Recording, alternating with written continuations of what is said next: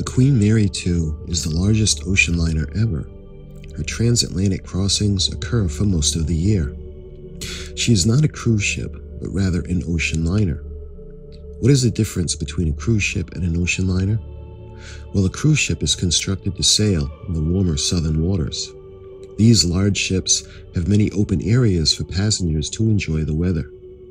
On the other hand, an ocean liner has more closed-in construction due to the need for protection from the northern Atlantic Ocean's inhospitable climates. An ocean liner must be built to take the punishment of the North Atlantic as well as its weather conditions. The cruise ship may have frequent stops throughout the voyage, allowing the passengers to regularly disembark, whereas an ocean liner is more about the voyage itself, consisting of nearly 6 days to cross from New York to Southampton. Passengers aboard an ocean liner have more time to enjoy the ship herself, as well as what it may offer. The Queen Mary II was ordered by the parent company, Carnival, in 2003. Although the QU-2 is operated and owned by the Cunard line, Carnival is the parent company. The R.M.S. Queen Mary II is designated as a Royal Mail ship. This designation comes from the British Postal Service. Her MMSI number is 310627000, and her IMO number is 9241061. The ship was designed by Stephen Payne, who also served in her construction. The R.M.S. Queen Mary II was built in Chantier de l'Atlantique, which is a shipyard in Saint-Nazaire, France. Her keel was laid down on July 4, 2002, with her hull number being G32. Using maritime tradition, 2 coins, one French and one English, were placed in the keel for good luck.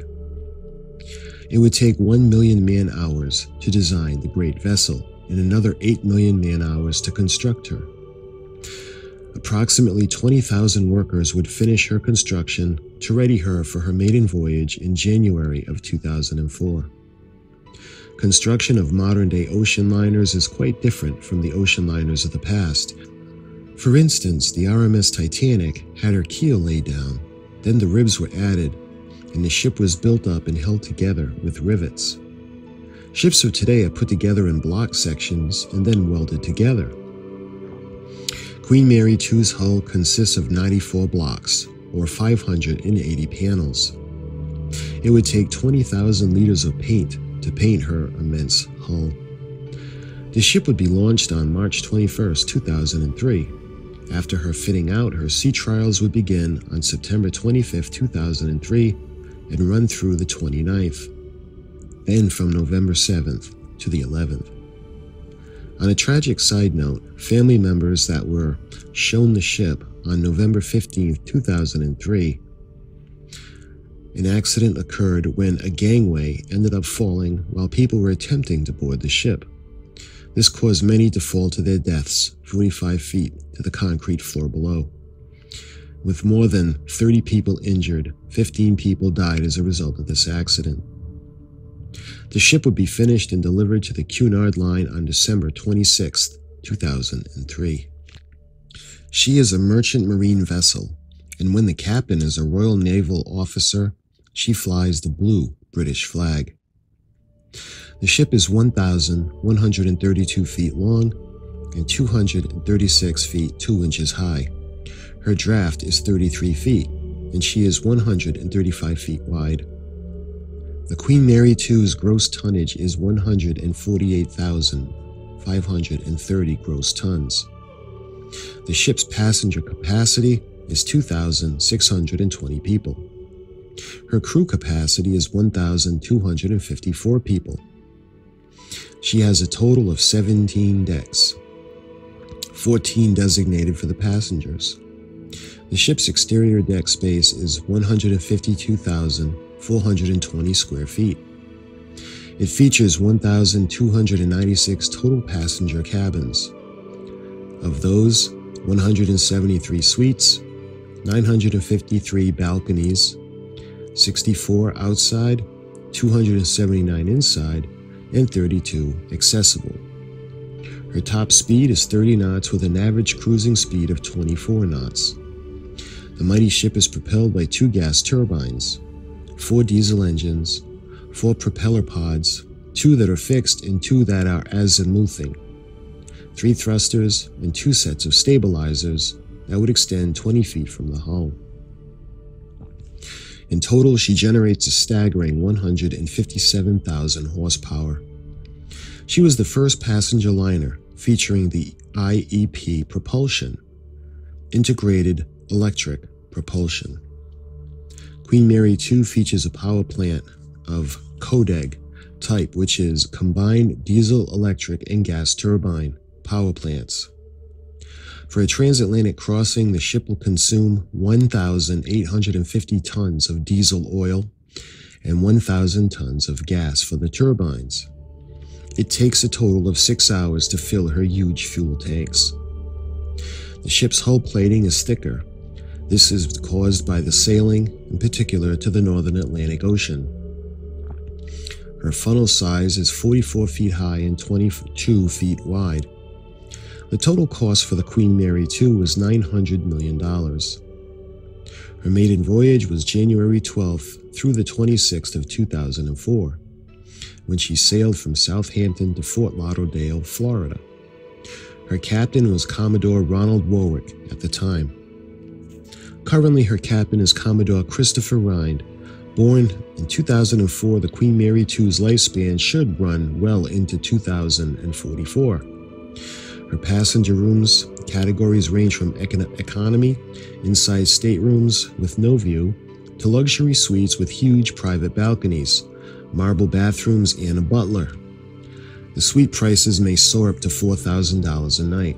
She also has 10 restaurants, dining options, 14 bars and lounges, disco, casino, impressive number of 5 swimming pools, 1 with a retractable dome, 8 whirlpools, spa, the world's largest floating ballroom, the biggest library at sea as well, with 8,000 hardback, 500 paperback, and 200 audio books. Also a huge Broadway-style theater, a 3D cinema with the only floating planetarium in the world. And at 1,132 feet long, the ship is 113 feet longer than the R.M.S. Queen Mary, the ship she was named after. In 2011, the ship would be refurbished from November 28th through December 8th in dry dock. This was in preparation of her 8th anniversary in 2012. The Queen Mary 2 also boasts of 565 original works of art that is displayed for the public to enjoy. These works of art range from paintings to sculptures and just about everything in between. Works of art are also in the cabins, suites, apartments, and corridors. 200 graphic art pieces and 3,400 reproductions were made by Enterprise in Art. In all, 128 artists from 16 countries made the contributions. The Queen Mary 2 also has an 11-bed sickbay, equipped with an X-ray machine and modern labs. She is a floating hospital. She also has a central computer network as well as 2 satellite antennas to secure communications from anywhere on the planet.